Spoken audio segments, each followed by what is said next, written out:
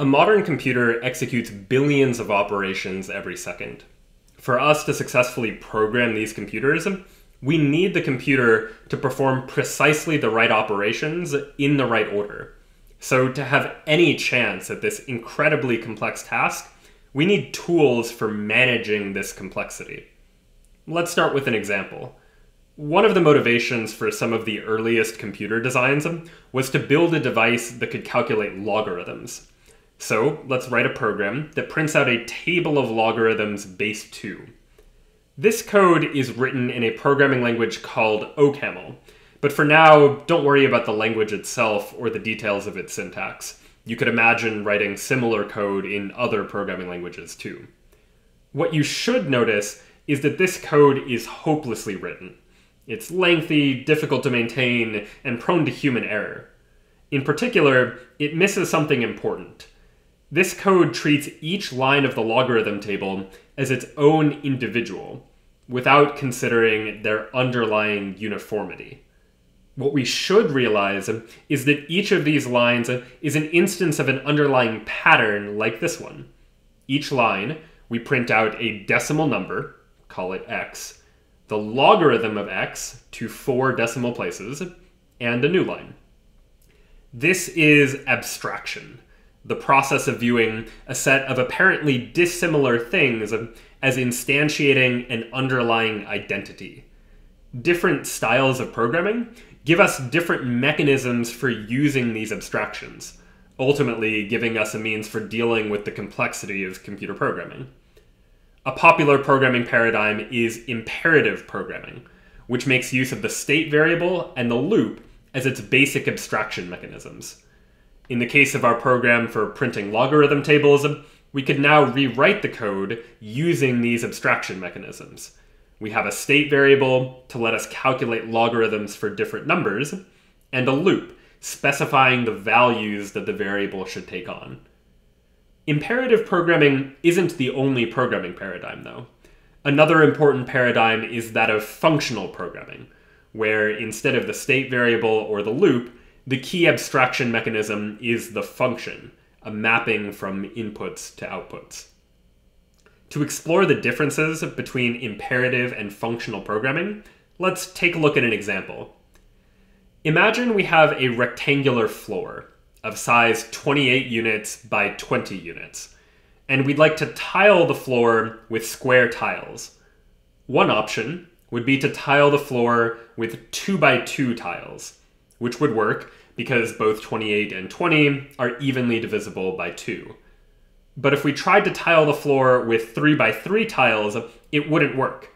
Neither 28 nor 20 are divisible by 3, so we'd be left with some extra untiled space on the floor that we couldn't fill. If we wanted to use the fewest number of identical square tiles to tile this floor, then what we want to know is the largest number that divides both dimensions of the floor evenly, otherwise known as their greatest common divisor. So how could we calculate the greatest common divisor? Well, the largest possible value for the greatest common divisor is the smaller of the 2 dimensions. We know the tiles couldn't be any larger than that, or else they wouldn't fit on the floor at all. So we could start by guessing that value, and check to see if it evenly divides both dimensions. If it doesn't, we can keep decreasing our guess by 1 until we eventually find a value that works. Since we start from the largest value and go down until we reach the smallest, the first value we find must be the greatest common divisor. Here's that approach written in an imperative programming style. Again, don't focus on the details of the language syntax just yet. What's important is the approach. We're defining a function to compute the greatest common divisor between 2 values a and b. We start with a guess that's the minimum of the 2 dimensions. We repeatedly check to see if that guess evenly divides both dimensions. If it doesn't, then we decrease the guess by 1. This repeats until we find a guess that does evenly divide both dimensions, at which point we exit the loop and we have our answer. This is imperative programming, using a state variable that we update and a loop. But we could also write this same algorithm in a different style, this time using functional programming. Here's the same approach written in a functional style. Inside our function, we're defining a new function called downFrom. The downFrom function takes as its argument a particular guess and checks to see if that guess evenly divides both dimensions.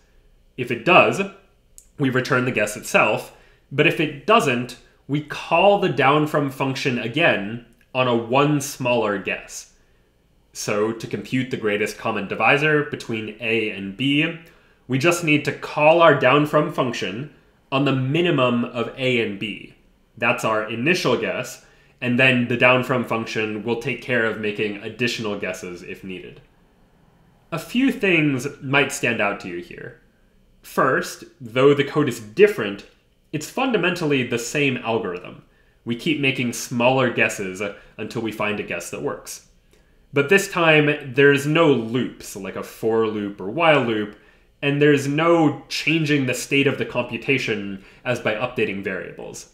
Instead, it's just functions calling functions. And importantly, notice that the downFrom function calls itself as part of the body of the function. This is recursion, and it works in this case because each time we recursively call downFrom, we provide it with a different, smaller input, potentially repeating until we get down to 1, which is guaranteed to divide both numbers evenly. But neither of these two solutions is a particularly good way to calculate the greatest common divisor between two numbers. If we wanted to improve our solution, we could look to an approach known as Euclid's algorithm. Euclid's algorithm is based on an insight. Let's go back to our 20 by 28 floor. One thing you might notice is that any tile that could tile this whole floor could also tile a 20 by 20 square floor, since we know the tile size evenly divides the number 20. And if we can use the tile to tile the whole floor, and a 20 by 20 square floor, then it must also be able to tile this remaining 8 by 20 rectangular floor. So the greatest common divisor of 20 and 28 is the same as the greatest common divisor of 8 and 20. And now maybe you see where this algorithm is going. We can repeat the process. What's the greatest common divisor of 8 and 20?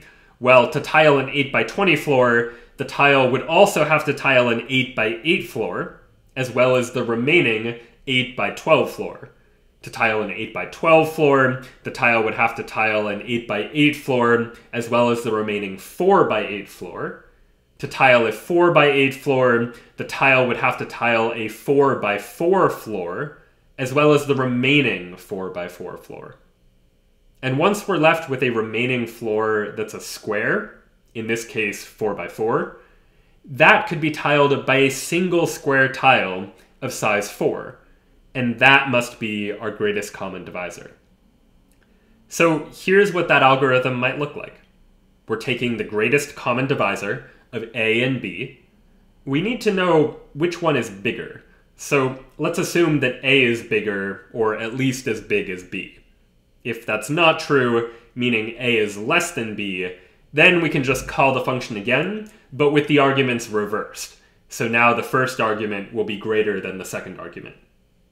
If A and B are equal, that's the square floor case, and we know the greatest common divisor is just A, or equivalently B. But if they're not equal, then we'll call the function again. But this time, take the greatest common divisor of B and A minus B, effectively subtracting off that B by B square tile and taking the greatest common divisor of what remains. This function will work, but let's see if we can improve on it further. Right now, if we get down to the case where A is equal to B, what would happen if we didn't immediately return the value A? In that case, we'd arrive at this line and call the function again on B and A minus B. But if A is equal to B, then A minus B is going to be 0. So the function is recursively called with B equal to 0. So we could equivalently change this line to say that if b is equal to 0, we return a. The function is still correct. One optimization you might think of is this.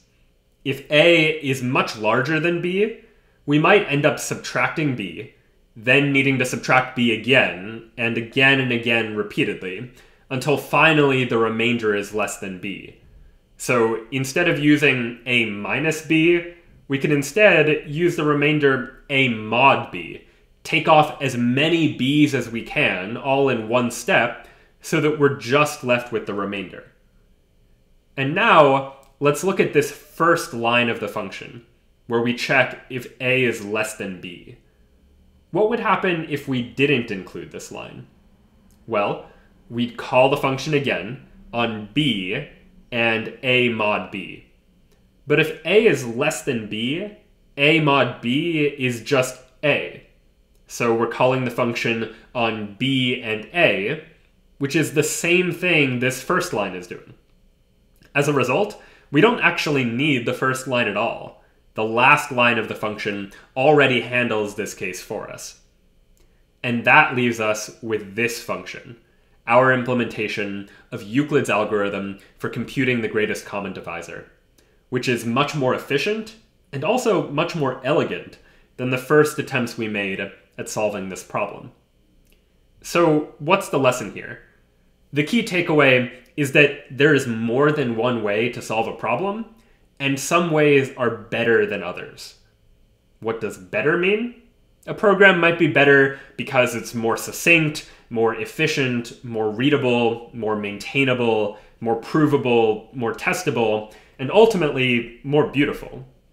The design of computer programs is all about recognizing that there are many options for solving problems and identifying which options are better or worse along these dimensions. And that's really what this course is all about, the role of abstraction in the design of software.